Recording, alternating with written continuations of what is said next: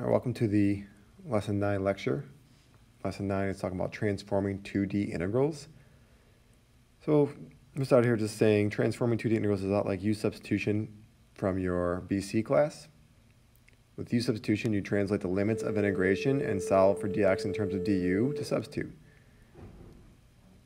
For 2D integrals, the equivalent of du is what we call a subscript xy, which is the area conversion factor. So what does the area conversion factor equal? It equals the absolute value of the determinant of that matrix. Okay, you can see what we'll have there then is the absolute value of dx du times dy dv minus dx dv times dy du. So that is our area conversion factor for 2D integrals. Linearizing functions, we did this a long time ago, but just to make sure we remember it here, to linearize a function, you have the linearization formulas there given to you for linearization, converting a non-line into a line. Okay, these are linear approximations for the x-coordinate of the function and the y-coordinate of the function near the point AB. Okay, these approximations improve as you get closer to AB, and then obviously if you move further and further away from AB, the approximations get worse and worse. Okay, and then just a little note there for a comparison between linearization and the area conversion factor. See the basics, B3B. All right, the next thing is the sign of the area conversion factor. If you parameterize a curve on UV paper in a counterclockwise way and then plot it on XY paper, sometimes the parameterization remains counterclockwise, but sometimes it can change. So the deciding factor here is the sign of the area conversion factor. If the area conversion factor is positive, the parameterization will remain counterclockwise. However, if the area conversion factor is negative, the parameterization will now change to clockwise. And if for some reason we get a area conversion factor of 0, then if you have a smooth curve on UV paper, you're going to see some really weird things happen on XY paper. Okay, some of those things that we might have, we call maybe a pinch or a cusp, or maybe even a corner, or maybe even a part where the curve overlaps, so an overlapping curve. So those are some examples of things that could happen if your area conversion factor is 0 if you change paper from UV paper to XY paper. All right, next thing there is to parameterize a circle. If we have a circle, x squared plus y squared equals 36, what are some different ways to parameterize that circle? I mean, there's a lot of ways to do this. I have a couple examples there. Okay, the first one is the actual just bounds of the circle. The second one is the bounds of the circle, and then all that's inside the circle as well. But again, there's a lot of other ways to do this. We can, we can switch cosine and sine. We can put negatives out in front and then change our parameterization. A lot of different ways we can do this. We can multiply or divide t by some number and then change our t bounds. So lots of ways. These are just a couple basic ways to do that. Okay, and on the second page here, all we got is a couple examples of what we can expect to be doing by hand in this chapter. So the first example says, find the value of the double integral above the region R of x squared plus y squared dx dy for the region bounded by the ellipse x squared over 16 plus y squared over 9 equals 1. The first thing we should immediately plan on doing is parameterizing that ellipse. And of course, I'm going to do this in a counterclockwise manner. So x of rt is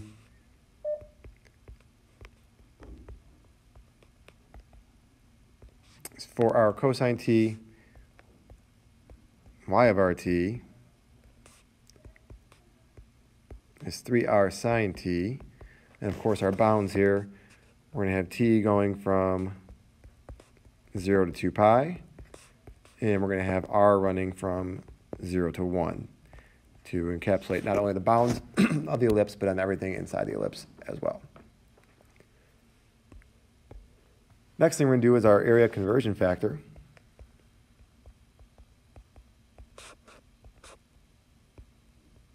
So it's going to be the absolute value of, and remember the formula that we had here on the top of the first page. So dx du minus dy times dy dv minus dx dv times dy du. Okay, of course here we're not using u's and v's, we're using r's and t's, but it's the same principle. Instead of using, like I said, instead of using u's and v's, we're using r's and t's. So that would be 4 cosine t, 3 sine t, negative 4 r sine t, and then 3r cosine t. Taking the determinant there,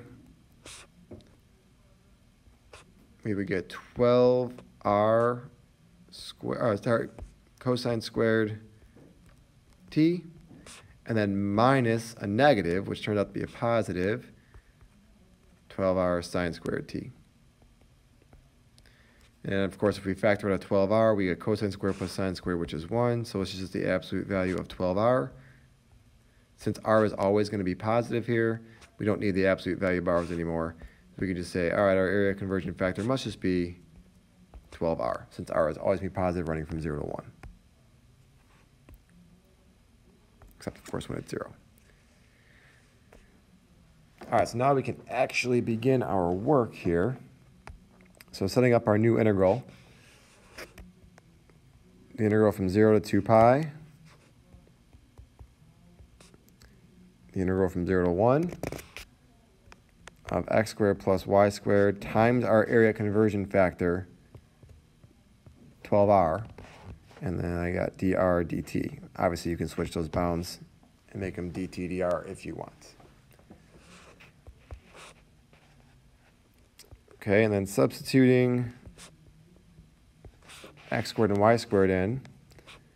Remember, x is 4r cosine t, and y is 3r sine t.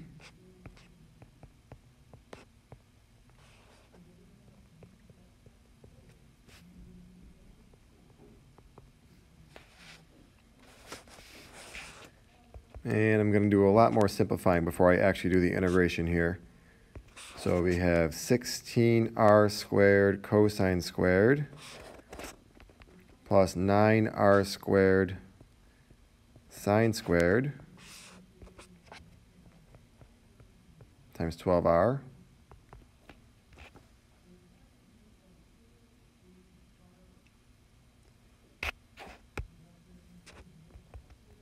taking out an r squared, we actually get 12r cubed. So taking out the r squared and then multiplying it by 12r, we get 12r cubed.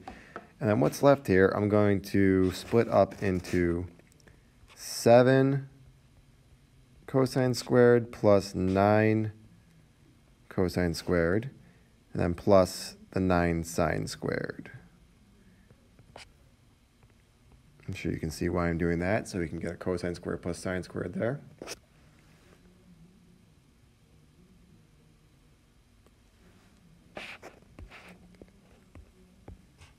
So this, if we take on a 9 there, we get 9 times sine squared plus cosine squared, which is 9 times 1. So that just becomes 9.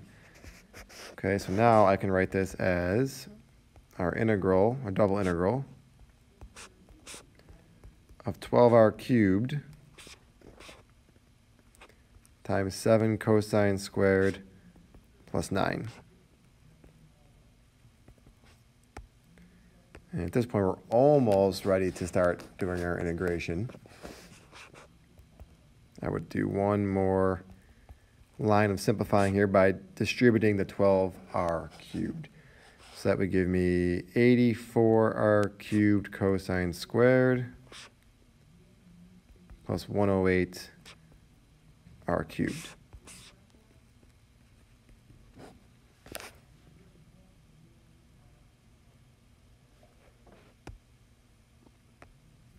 All right, now we can take the integral with respect to r.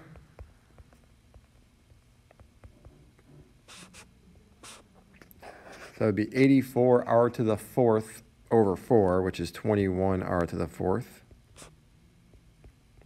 cosine squared, plus 108 r to the fourth over 4, or 27 r to the fourth, from 0 to 1.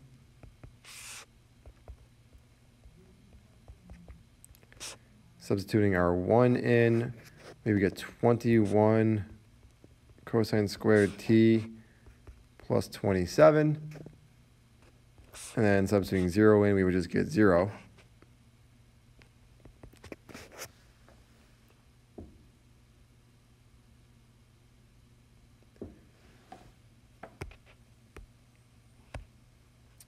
Okay, now I'm going to I'm going to break this up into two separate integrals. So we have the integral from 0 to 2 pi of 21 cosine squared plus the integral from 0 to 2 pi of 27.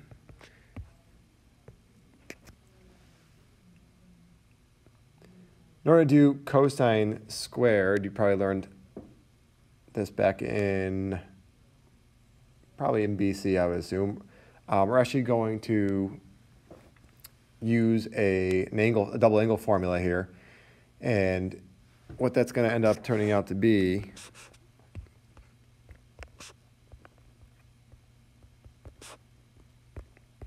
if we change it into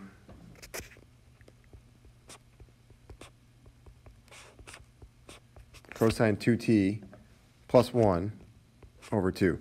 So that's coming from the double angle formula of cosine 2t. Actually, I'll write this down for you. If you remember the double angle formulas from probably from your pre-calc days.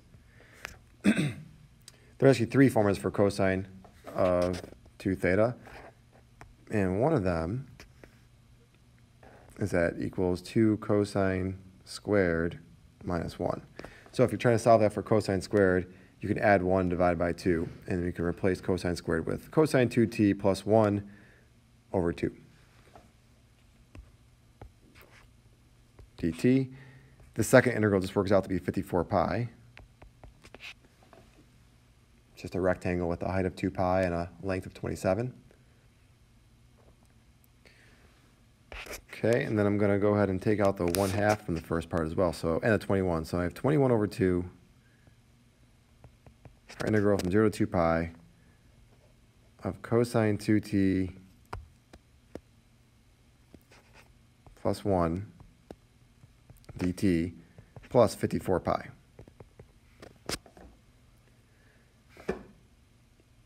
And at this point, it should be a fairly simple integration. We can use substitution if you want to on the 2t, but probably won't need to. Our integral is going to be 1/2 sine 2t. The integral of 1 is just t. And that's from 0 to 2 pi. And then don't forget your plus 54 pi.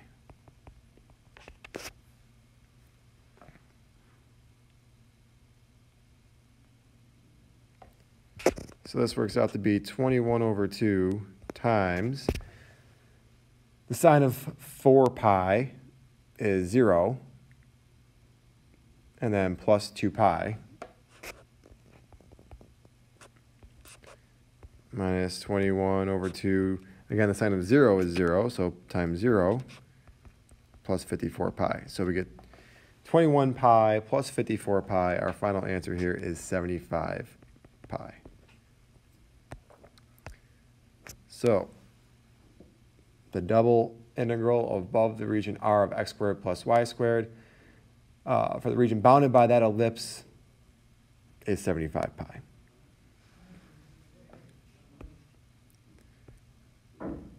I got one last problem here. This one's a little bit less complicated than the one we just did. All right, find the area of the parallelogram bounded by those 4 equations by switching to UV paper and evaluating a double integral. I mean, are there other ways to do this geometrically? Absolutely. But we want to see how this works out using our conversion factor. So first thing we see is we have 2 equations that are x plus y equals. All right, so I'm going to say let x plus y equal u, and u is going to run from 1 to 2. And then we have 2x minus 3y equations. So I'm going to say let 2x minus 3y equal v. And v is going to run from 2 to 5.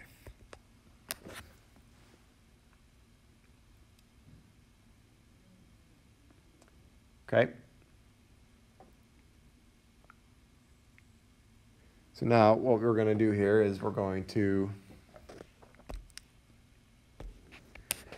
play around with these equations a little bit and try to solve them for x and y.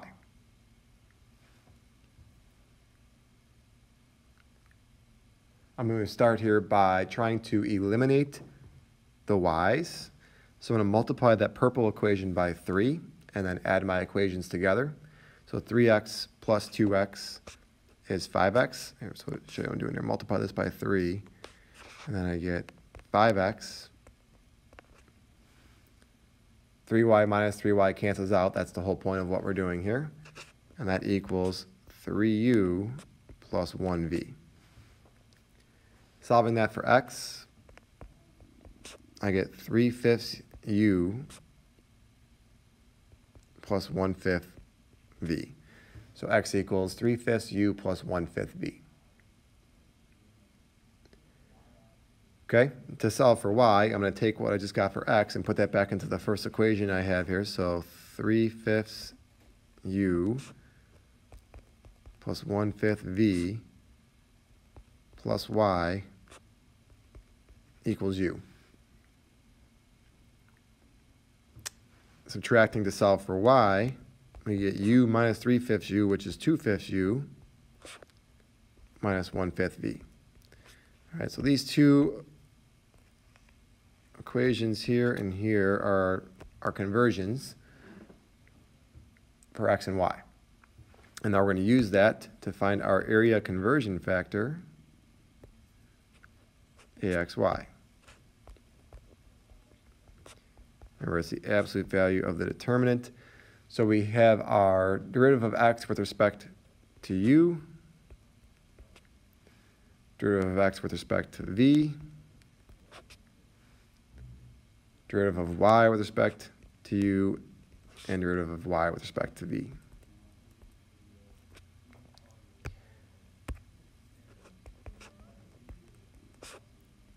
So that gives us negative 3/25 minus 2/25, which is negative 5/25, which we can reduce down to 1/5. And remember, absolute value of that, so positive 1/5 is our area conversion factor.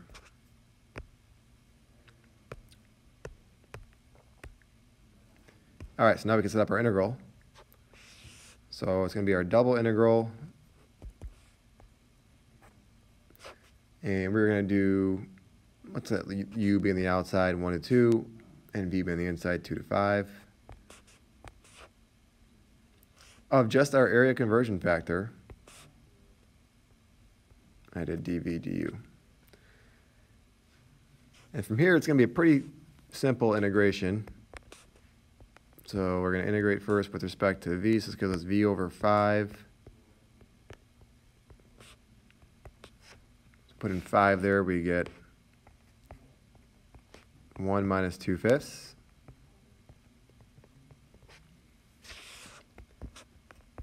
Which is, of course, 3/5. And integrating there, we get 3/5 u, which now gives us 6/5 minus 3/5, which is, of course, 3/5. So that would be the area of that parallelogram bounded by those 4 lines, which we probably could have found another way geometrically, but we did that using conversions to UV paper. That'll do it for lesson 9.